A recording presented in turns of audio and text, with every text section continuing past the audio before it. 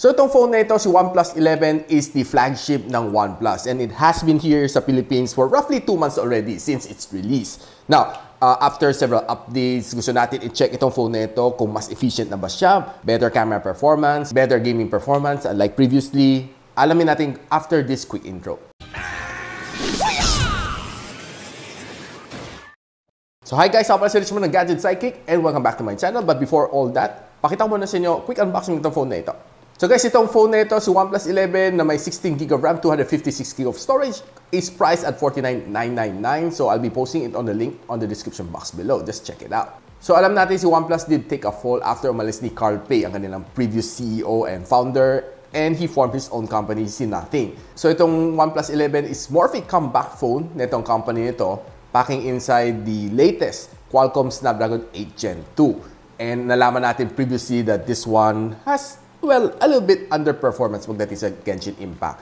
That's probably one of the reasons bakit naggamit ng YouTube playback ng Genshin Impact ang one of the Philippines top blogger in his YouTube video. But of course, di naman natin pag-uusapan extensively yung ginawa niya. More of papakita ko sa inyo ang kanyang performance. So after 2 months, i-rate lang natin ang kanyang Antutu benchmark. So here we go.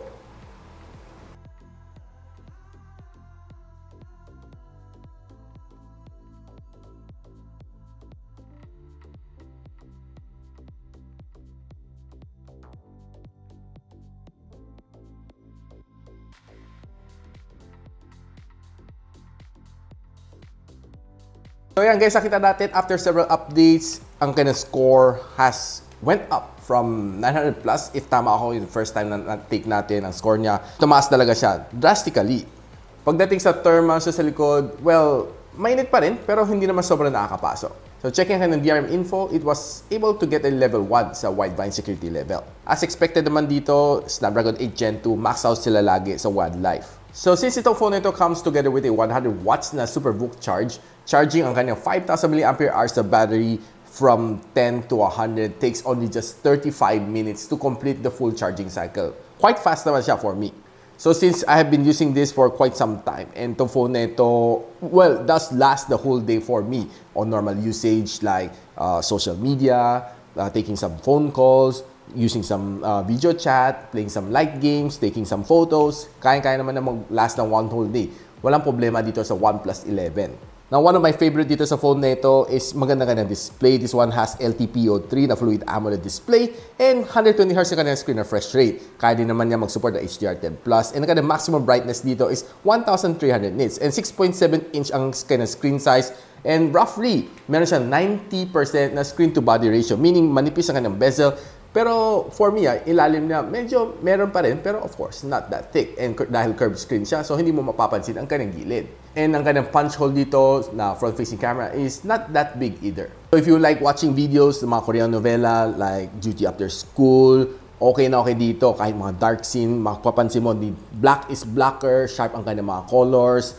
It's really nice binge watching on this phone, kahit mapanood ka ng mga anime, watching some basketball games. I can say na for sure mag-i-enjoy kayo watching all of your favorite films on this phone. Now, one of the more frequent things to do dito sa phone na ito is of course browsing social media.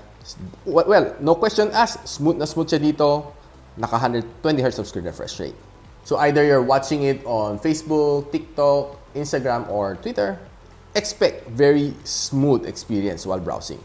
So I've been doing several throttling tests dito sa phone nito since after the update. So nilagyan natin sa 20 minutes ang kanyang testing. So nirun ko siya for several times, maybe 5 to 6 times to check kung more or less parehong ang rating na nakukuha ko. And it started off sa simula, may makita kang a little bit of red, but all the way, mapapansin mo, green naman siya all the way.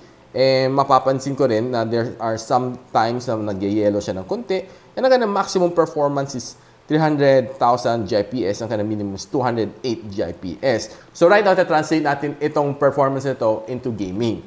So playing the game Call of Duty Mobile, okay, this game is kayang-kaya naman na i-handle. Wala namang problema dito sa phone na ito. Maning-mani lang sa kanya sa Call of Duty Mobile. So expect si ML, si PUBG, same din. Hindi ka mahihirapan and smooth ang gameplay. Expect na very responsive kanyang touch. And of course, the loudspeaker is quite okay. But of course, if you want a more personalized experience, I would encourage you to try one of these, the Oppo Enco Buds 3. This one, I can say na ang ganda sarap siya sa tenga. And kakaiba siya, no? Unlike yung mga iba, pinapasok na sa loob dito, magnet clip lang dito. And this one can last you for 2 days of usage. And with active noise cancelling dito, definitely yung mga maingay sa gilid, like mga marites, would be cancelled out. Link on the description. So here's the fun part, playing Genshin Impact dito sa phone na ito. Now, alam naman natin what happened. Today, ipoprove natin na si Genshin Impact has improved over from the first time that we played itong game na ito. So, playing si Genshin Impact on all high settings, nilagay natin sa highest performance with 60 FPS. And for the first 15 minutes, okay siya. Wala naman naging problema. Unlike for the first time, nung nalaro natin, mapapansin mo, medyo nagtathrottle siya. And after several updates, well, honestly, it probably has improved yung kanyang gaming experience dito sa phone na ito. So, playing Genshin Impact for the first 15 minutes is okay. Then, playing for the next 15 minutes, heading towards 30 minutes mark, okay pa rin siya, but there are very minor na mga frame drops na napapansin ko. And habang naglalaro, playing with the big boss, playing with the mga enemies, and tumatakbo ka. Especially my favorite one, the swimming part. Okay, I can say smooth naman siya. Wasn't really able to notice that much frame drops kung meron man. And based on my experience, I can say the gaming has improved. Okay naman siya.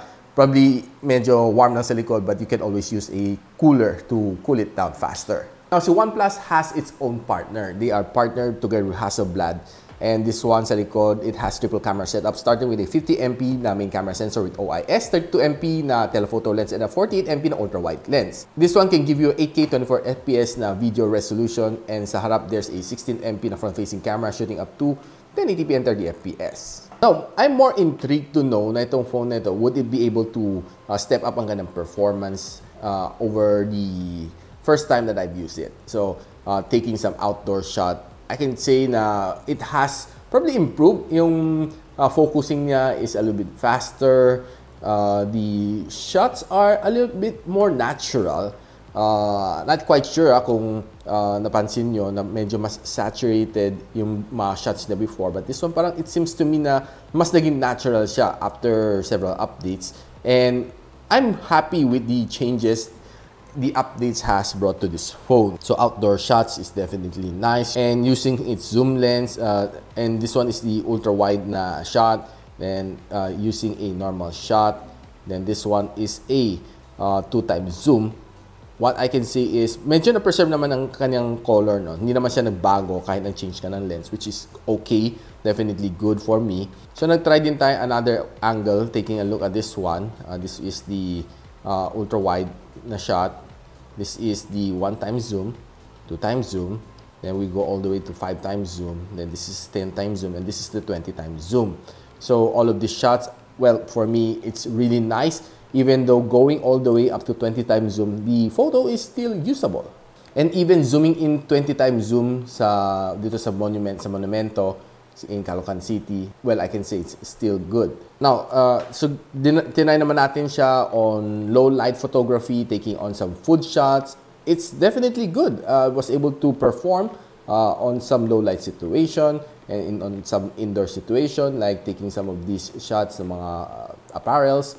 It's good. I mean, making the shots more dramatic, itong camera niya is, I believe that I can call this a flagship level na camera. Ang kanyang front-facing camera is taking good outdoor shot, be it on, using bokeh or just normal shot. Well, very, very nice. Very sharp ang aking photo, very detailed, and taking some indoor na low-light shot using the front-facing camera.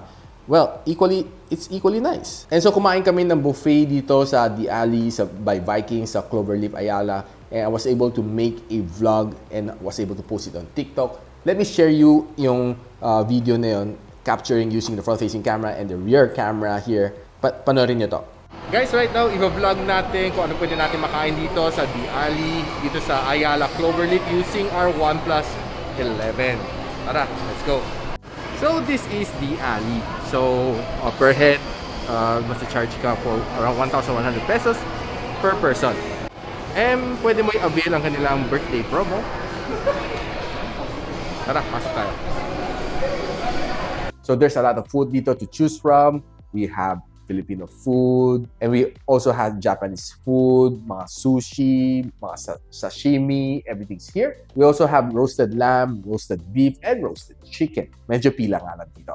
Then we have pizza, pasta. Then we also have some Chinese dim sum over here. Meron din siya mga coffee and mga pastries dito from Nords. And of course, some bibingka from Ferinos. And of course, there's overflowing ng mga juice dito. One of my favorite dito is definitely Four Seasons. We have overflowing beer dito. Ang hindi lang libre dito is ang kanilang mineral water. 25 per bottle. And of course, we have my favorite dirty ice cream na sorbetes. So guys, nakita na everything na pwede na makain dito sa The Alley here sa Ayala Cloverleaf. And of course, right now, I'm still using my OnePlus 11 to take this full vlog. Okay? Until sa susunod na ating food trip. See you soon! So, ang camera ni OnePlus 11 taking videos is definitely good. It's quite stable.